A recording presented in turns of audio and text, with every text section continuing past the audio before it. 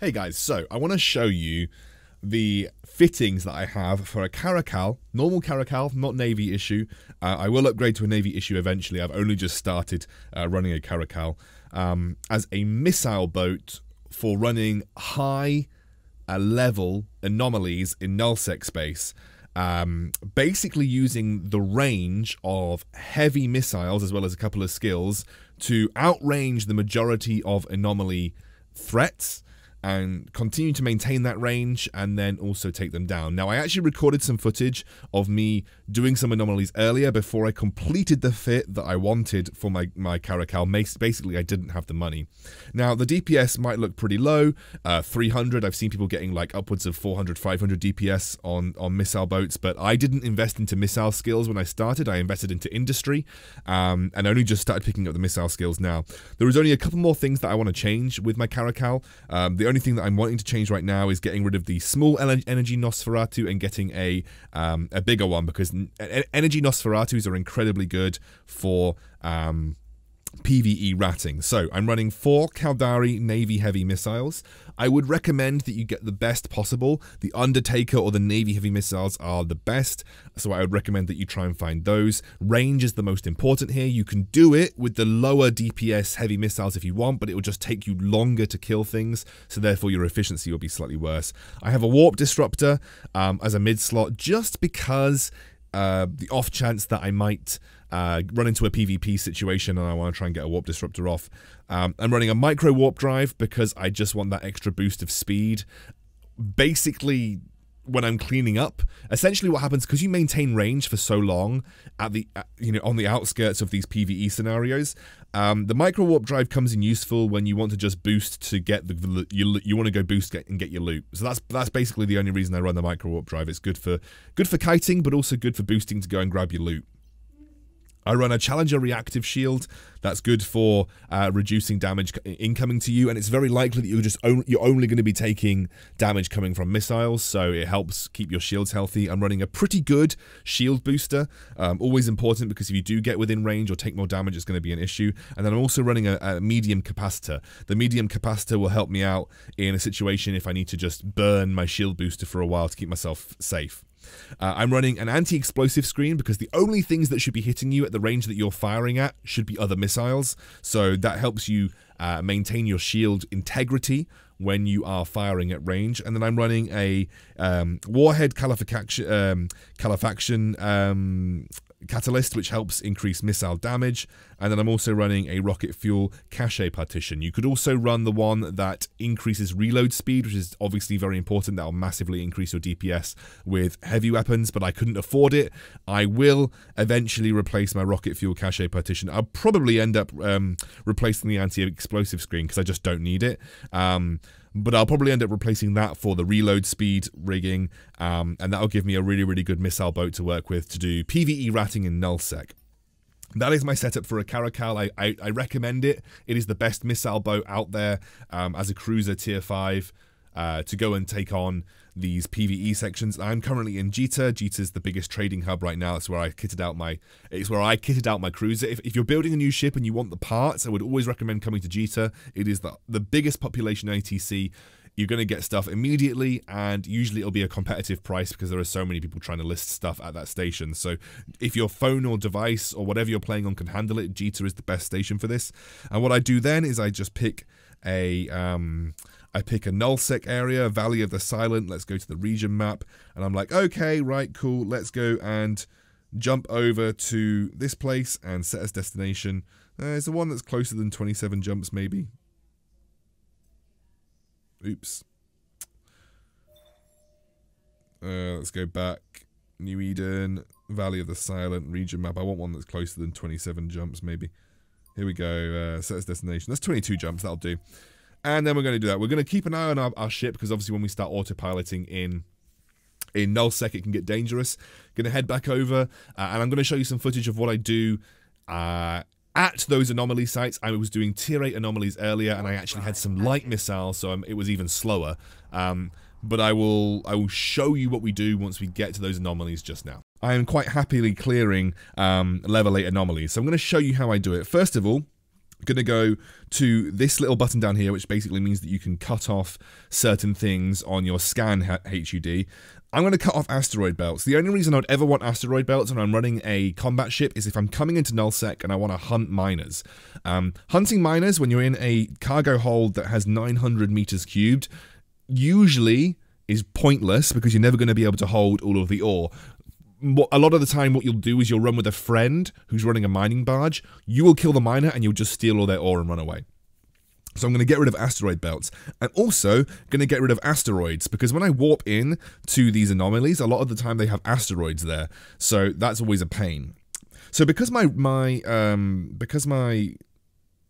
ship has a range of 60 kilometers, which you can find out by going to, one second, I'm going to get rid of the scan HD. You find out by going to my Heavy Navy missile launcher, 60 kilometer range, and my Caldari lights have a range of 40 kilometers. So I've got two sets of ranges. My left two most missiles are at 60 kilometers, and my right two most missiles are at 40 kilometers. Most of the time, I'm only using my heavies because I might try to maintain range. What I'm going to do is, if you don't know how to do this, you want to warp in at distance. A little bit, ooh, bollocks.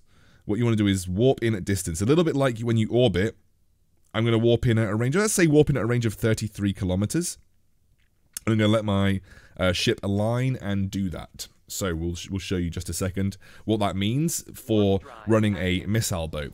Now, I would recommend, if you want to take on high-level anomalies when you are not particularly running high-level equipment, you do need to likely do it in a missile boat, or anything with long range. Keeping your range in these engagements is always really important because if you try to go in with something like a Thrasher and you have, even if you've got high-level projectile turrets, you're going to struggle a lot of the time.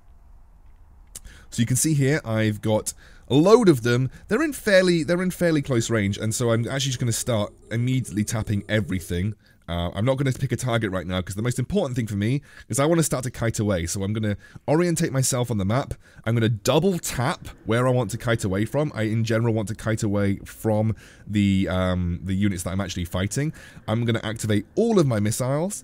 And I'm just going to kind of let my... In fact, I'm going to also activate my ballistic system just to make sure we clear these guys out really quickly. Because the main thing for me right now is to start to get a kiting vector away from these PvE mobs. Because they're all going to generally spawn in a similar location. So for the biggest thing for me right now is I'm just going to actually quickly deactivate that because it started using a decent amount of my capacitor. I'm going to quickly pop my shield booster. Doesn't need to be popped for very long. It's going to get it back up to 100% pretty quickly. And now I'm just going to kind of let my heavy missiles, in fact, actually, I think my light missiles are now going out of range. So what I'm going to do is I'm going to stick my light missiles on which a target that is in range. This guy's in 34 kilometers. I'm going to let my heavy missiles continue to attack the one that's at the longest range. You can see my heavy missiles just took them out pretty quickly. And now I'm going to actually just smack everything on these remaining PvE targets. So these guys should get taken out pretty quickly.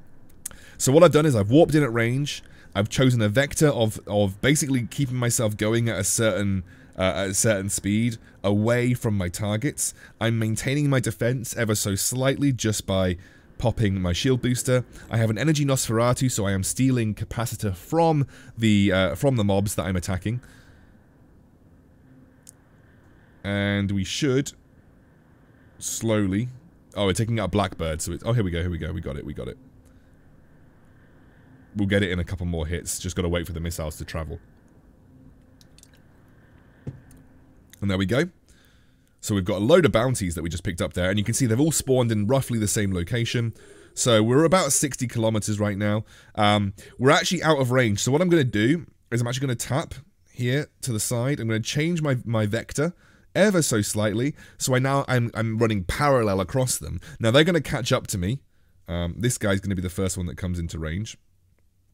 They're going to catch up to me, and once they are within 50 to 60 kilometers, most of them, what I'm going to do is I'm going to move my ship back into the same vector that I was running away at, because they are going to close the distance on me at this stage right now, and that's okay.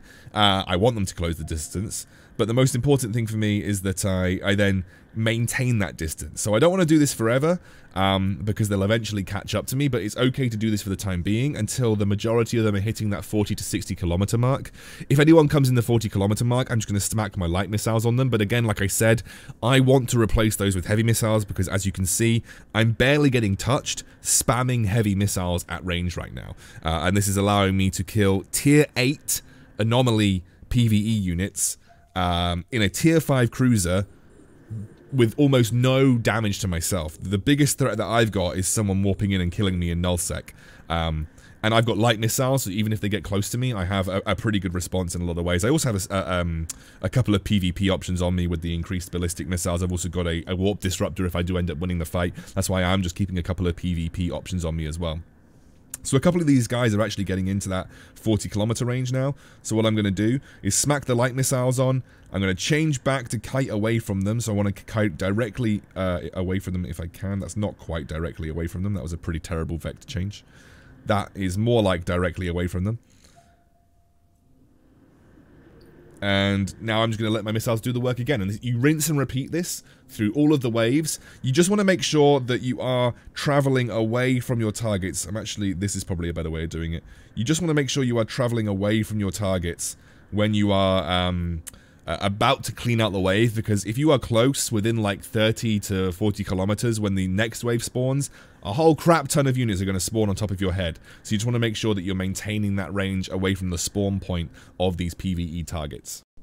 And I'm just about to clean up the anomaly that I started showing you earlier, and you can see that it's just littered with looting. This should be the last Ferox that I've got to take out. I don't mind getting close to this guy because it's basically me versus him at this point, and I have a superior arsenal of missiles that is going to blow this guy out of the water.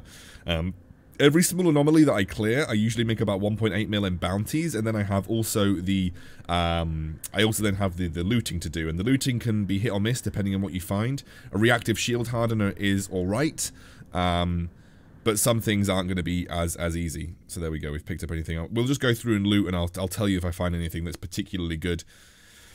Destroyer railgun, that's not going to be worth anything.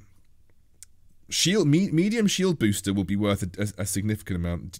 Caldari debris would be worth it if people were more into buying that kind of stuff right now. Usually I ended up just I'm going to train scrap metal processing and reprocess most of the stuff myself. The components of those particular debris are worth quite a lot. That's not worth a huge amount. This is the hardest part, by the way. I don't run an afterburner or a warp drive, a micro warp drive, so I have to like slowly go around and grab all of the loot. Once I get all the money and get my setup optimized, I'll probably end up running some kind of movement, either a micro warp drive just for that boost to kiting, or a afterburner to increase my maximum velocity. Again, ship debris. Ship debris I don't mind because you can reprocess it to get some decent components that you can sell off. Not many people actually buy the ship debris themselves. Although some of the bigger stations like GT might have luck. I don't often sell at GT, I often sell at Nakagard, so not many people buy that kind of stuff over there, but I probably will make a stop at GT on my way back over. Railgun, not really worth that much. Caldari ship debris again. And we'll go for one more battle cruiser. We'll see what we get. MK5 10NN afterburner is worth an okay amount. So I probably made about 2.5 mil from just clearing this out. This probably took me in total 20 minutes to do, so I can probably do 3 of these small anomalies an hour, making between, if I'm lucky, 3 or 4 mil in anomalies, so I'm making about 10 mil an hour just doing this kind of stuff, and it's pretty safe. I didn't even get a scratch to my armor. I just had my shield booster going when I needed it, maintained my range. It would be a lot quicker if I managed to go and upgrade and get 4 sets of heavy missiles, because I can maintain my range much further. But having the light missiles allows me to go in for the kill as well, so it's a bit of a swings and roundabouts when it comes to that kind of thing. But that is clearing those anomalies with a missile boat, which is a really, really good way to make money in Null Sec if you feel comfortable enough doing it.